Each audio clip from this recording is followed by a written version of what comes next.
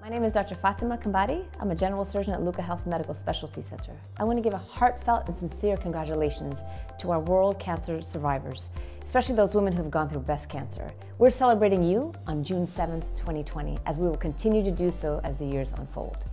You have gone through an arduous journey, and with your help, we can actually spread the word of how to prevent and minimize the morbidity and mortality, or the pain we go through from cancer.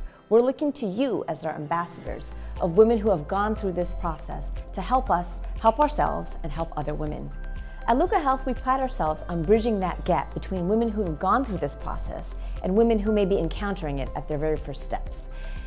At LuccaHealth, we talk about breast cancer routinely, and we try to get people to get comfortable with their bodies. The first step is doing a monthly breast self-exam.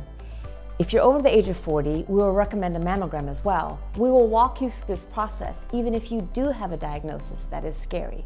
Here, we offer you more than just a mastectomy. We give you more solutions and more options and discuss this with you to make the choice for you one that is tailored to you, your family, and your life.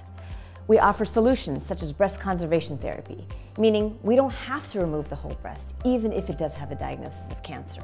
So at LuccaHealth, we work with you and for you to get you the best options that are world-class that you can encounter anywhere globally.